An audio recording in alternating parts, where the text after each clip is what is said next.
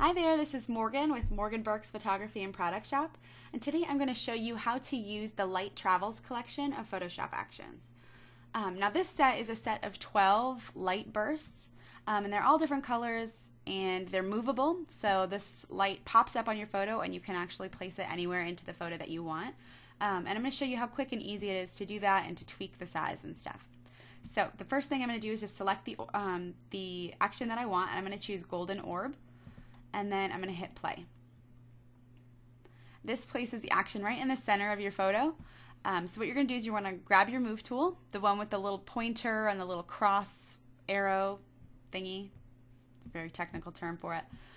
So just click that tool, and then you're going to click right on your image and drag the light. And you can place it anywhere you want. And to make it a little larger, you can either hit Control or Command T on your keyboard, or you can go to Edit, Free Transform.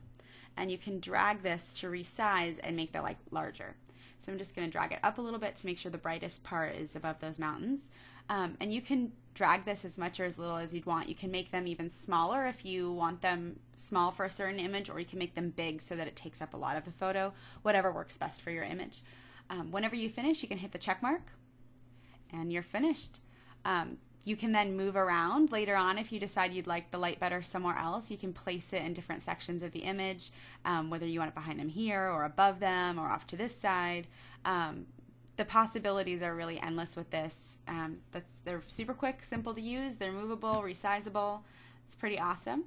If you have any questions, you can email me at morgan@morganburks.com, or you can find me on Facebook at facebook.com/morganburksphotography. Thank you so much for watching, and have a great day.